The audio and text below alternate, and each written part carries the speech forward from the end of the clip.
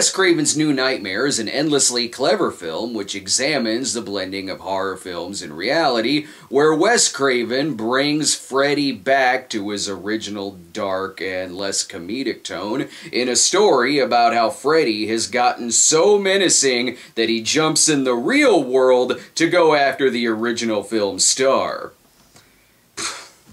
What is this, a good movie? Well, now I am angry. Go back to being silly so I have something to complain about. Heather Langenkamp, Nancy, of parts 1 and 3, returns to the series playing herself, and the film has all kinds of appearances from other people behind the series also playing themselves. Even Freddy's appearance got an upgrade to a much larger, more demonic force, this time with a long trench coat and knives that stem from the bones in his hand. This definitely predates Jacket Jason. The movie opened to glowing reviews from both fans and critics, and is regarded as one of the best entries in the series. Whatever, gonna be hard to top this. I'll get you, my pretty, and your little soul, too! Clearly the most frightening entry in the series. The movie's use of in-jokes and references to the series and the overall meta-nature makes it seem like an almost proto-Scream, which Craven would do 2 years later. See, that's how you get us critics to like slasher movies. Just reference that slasher movies exist. This movie better be good. It pushes 2 hours long, and you know how angry I get at length. Go fuck yourself, Red Knights of the Gestapo. Gee, I wonder which DVD exclusive episode I watched this week. The movie opens in a similar fashion to the original Nightmare on Elm Street, only it also plays as a gritty reboot to Bicentennial Man. Turns out this is behind the scenes of a movie production, and whatever it is such a knockoff of Mahakal. Who the hell is making this movie? Holy shit, it's John Carpenter! The movie incorporates some things from Heather Langenkamp's real life, such as her being married to a special effects artist. Given how much of the movie revolves around her son Miko Fullhouse, it's almost like Craven even wanted to make a better version of the Dream Child. Do unborn babies dream? And who could improve on that masterpiece? See, this is why we don't use real possessed hands. I told you CGI was more dangerous than the real thing. Craven warned us the computers would kill us all! Turns out this was just a nightmare. But apparently the Earth was having a nightmare too, and it is pissed off. Another thing Craven incorporates is footage of a real-life LA earthquake in '94, although not the big one. Their son Dylan has been watching too many scary movies. He's making Jack Frost in his cereal. Not creepier than these harassing phone calls Heather has been getting. God damn it, Grady! And why is Heather cheating on Glenn? Glenn is real! This is exactly why I don't want to live in LA.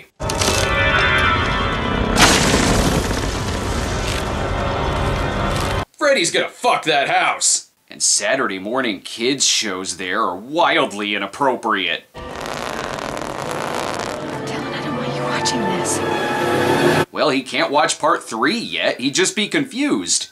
Even though the concept of New Nightmare comes from Craven's proposed idea for a Nightmare on Elm Street 3, no clue if that meant more or less Larry Fishburne. Maybe the title would have been When a Freddy Calls. Hello? 1, 2... You didn't even let him finish! Hello? Freddy's coming for you! There, now she can go on about her day. Where there's a When a Stranger Calls reference, there is definitely a babysitter. Come on in, there's no way you're making it through all of this. Can I make you some eggs? Hang on a sec. Leave us alone, you son of a bitch! There, now how do you want your eggs? Heather is off to an interview and gets a ride from creepy limos. Morning. Good morning.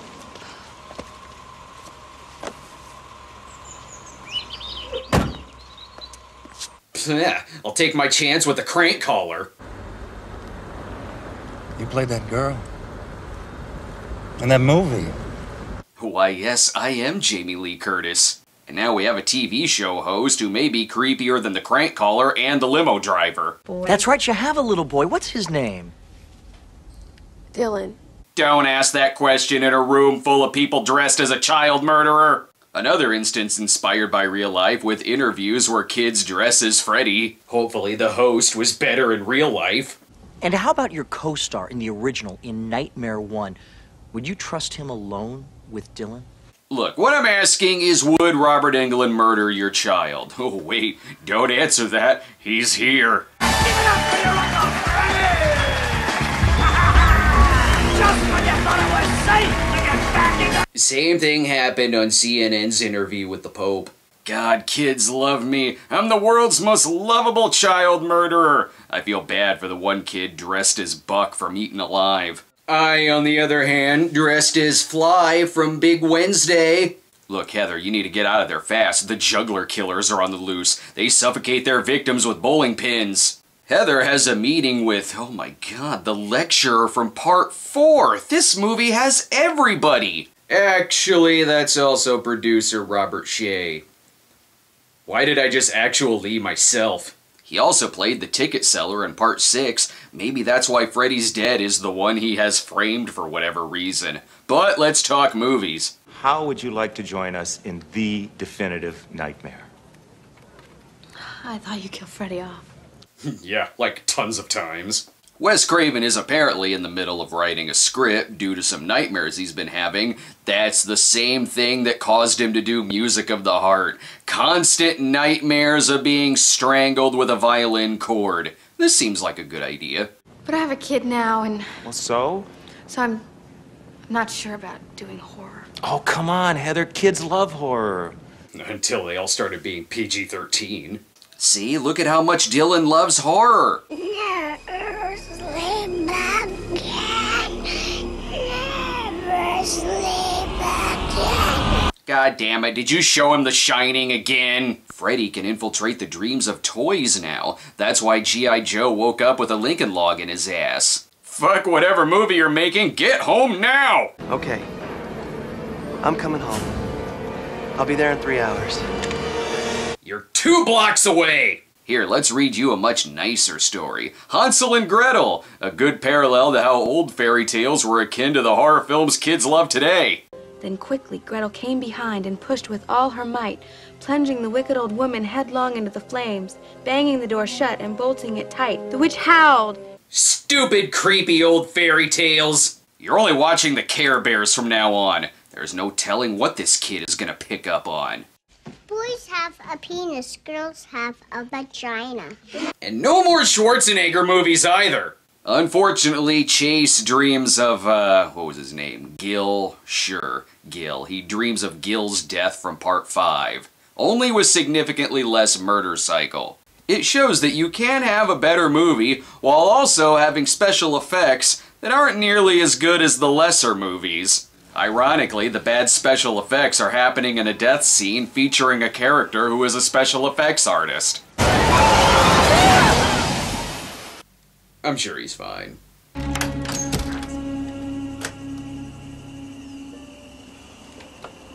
Heather Langenkamp?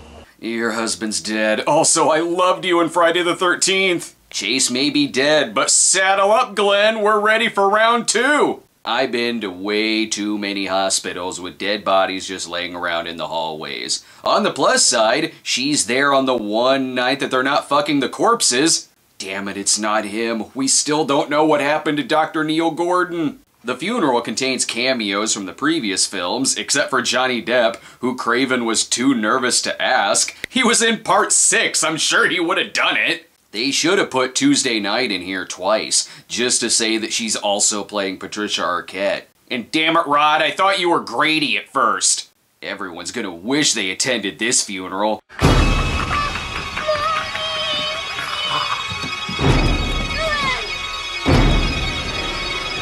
Not the strangest funeral I've seen lately.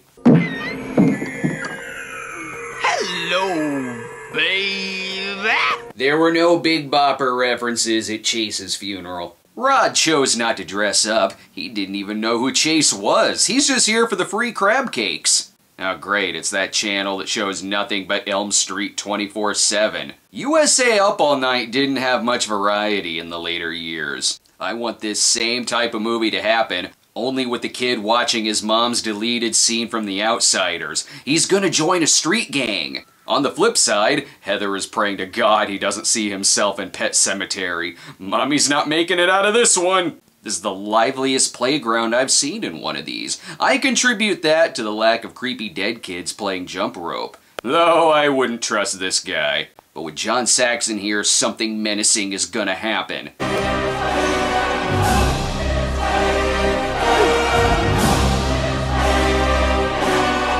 This is just how we played on equipment back in the 80s. A playground wasn't a playground unless you could easily die on it. Oh, wait a minute, this isn't the 80s, this is the 90s. Things were probably dangerous then, too. Then he broke his mom's back. So much for that new Freddy movie. Who else could we talk to from the funeral? If there's anything I can do, Heather. Anything. Thank you, Robert.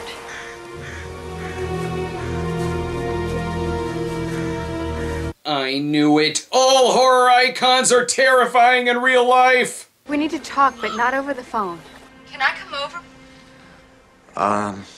Actually, Heather, today's no good. There's something I have to finish. Robert is also having nightmares. The dreams are telling him to make another 976 evil.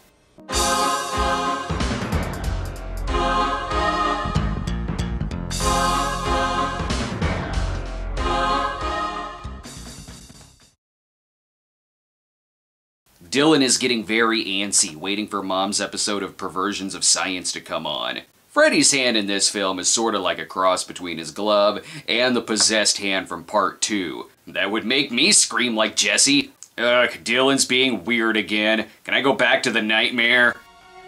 7, 8, better stay up late. Dylan, don't sing that song. I told him not to watch Pet Sematary. Didn't anyone learn from Part 5 that you do not give birth to a Children of the Corn? Fortunately, Nancy wakes up before realizing this is actually just because he watched the Conan the Barbarian remake. At least the kid is good at jumbles, I guess. Dylan. Never sleep again.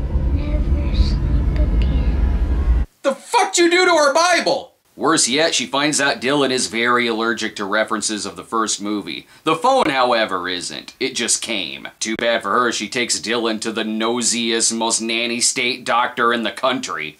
You haven't shown him any of the films you've made, have you? Well, just Nickel Mountain. And just because Lynn Shay is here doesn't mean it's the best hospital. Lynn doesn't play herself, so given that she's in the first film, she just has a doppelganger. Dr. Charles Fleischer was on call, bothering the guy who plays me in real life. The doctor feels like a representation of the horror films are the real cause of everything bad happening to our children crowd. Though horror films may have made Robert Englund go crazy. Hi, you've reached the England residence. We're out of town right now. You can leave a message if you wish, but we'll be gone for some time. Even his answering machine is sinister. I can relate to this. My answering machine has me giving the caller a very negative review. Heather seeks help from Shaun Cunningham, who suggests that Freddy is an evil entity who was held captive by the Nightmare series, and now that the series is over, that evil is crossed into reality. This is an easy fix. Put him in another Fat Boys video. That'll quiet things down for a while. This is all the source of Wes's nightmares, which are inspiring his new script, where real Freddy is haunting Heather, his original foe. Give me the alternate version where he haunts Mark Patton. Reality has become such a part of the script he's writing, right down to saying the exact lines from the script. When that time comes, you're gonna have to make a choice. Choice? What kind of choice? Whether or not you're willing to play Nancy one last time. Sorry, already booked for a sequel to Fugitive Mind. And when I say Scary Freddy comes back into the series with a vengeance, I mean it. As if he's talking directly to the audience. Miss me. I knew once Freddy came out of the closet, he'd be quick to show off those kickin' new leather pants.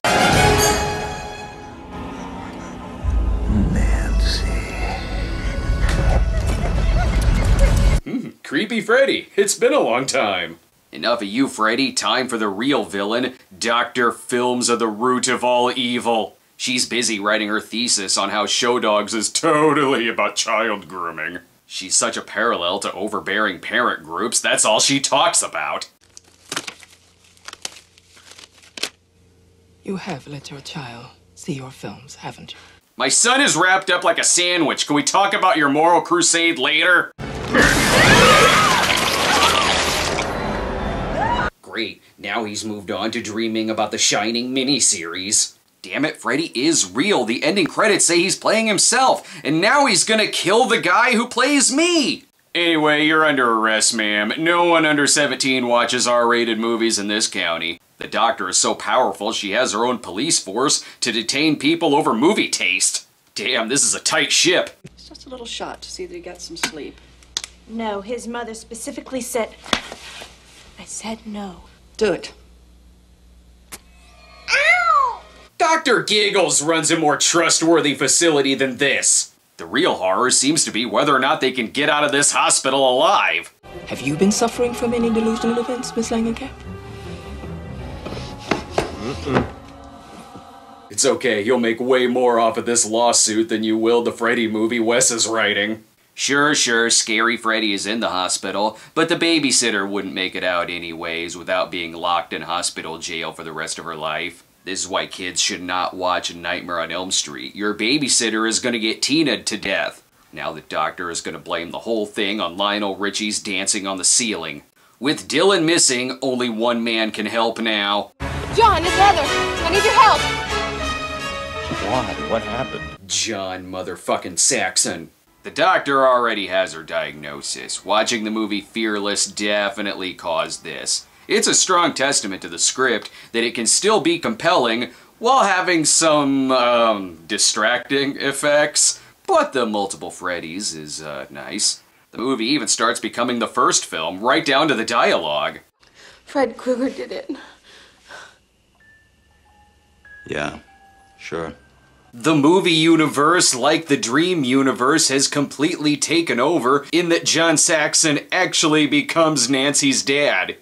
Nancy, pull yourself together before you make yourself and that kid nuts. I guess I could have written this episode to be about how the review begins haunting myself, and then the review starts to turn into the review of the first movie. But I don't want to. He begins even calling her Nancy, but the weird part is, it's because this is in the same continuity as that Nancy and Tanya bio she was in. You'd think they'd have steel mattresses now, given how this happened in the first one.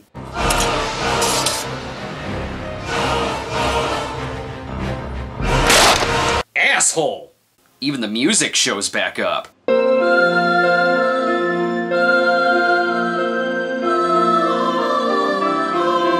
Hey, wait a minute, that doesn't seem right. It also turns into the other fucked up children's story, Hansel and Gretel, only with sleeping pills being used as breadcrumbs. Freddy is definitely gonna have a date with an oven. At least this dream comes with a fun slide. Heather unlocked one of the hidden levels of Hydro Thunder. Why are they on set of Tiberius's grotto? Please tell me the kid wasn't watching Caligula. I've been joking about this for years, but it's refreshing to a scene where the script actually does show up to give them pointers. While the trench coat is a nice touch, it's definitely a fire hazard in this location. Oh, look who I'm talking about here. It's fine. Except when he makes me shit my pants!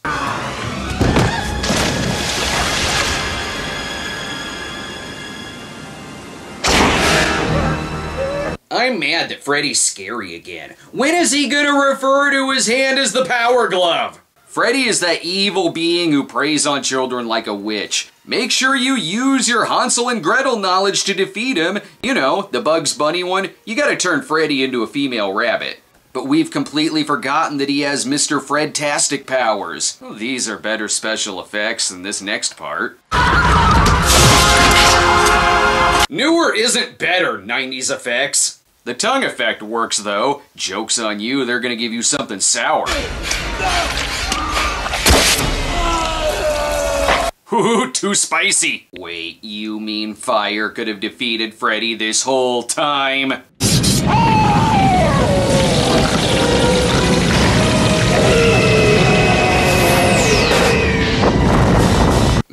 Not not the same without it being in 3D.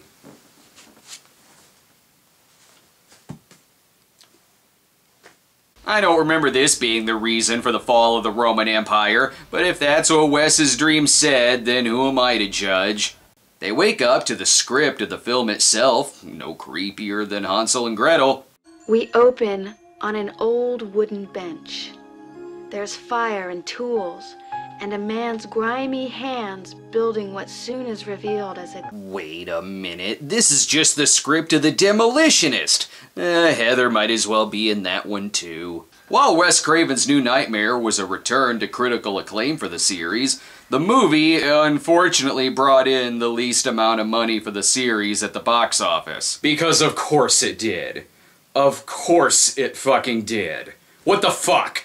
Too bad the movie ended before we got to the part where she reads him about his dad's death. That had to be awkward. Wes Craven's New Nightmare is an extremely original, creepy, and entertaining entry into the series, which brought in new ideas and themes that had been lacking in some of the later films. It plays with fan reactions to horror films, moral outrage, and ties it in nicely to old fairy tales. Which means I've got nothing else to say. Every movie I watch should be bad, and I should never have anything good to say about them. Phooey! This is a restricted area. Do you have a pass? Screw your pass. It's all right. Rock, rock, singing the song. Rock, rock, singing the song. Rock, rock, rock, singing the song. Be sure to subscribe to our YouTube channel at youtube.com/StonedGremlin Productions. Follow us on Twitter at The Cinema Snob, or check out our homepage at thecinemasnob.com.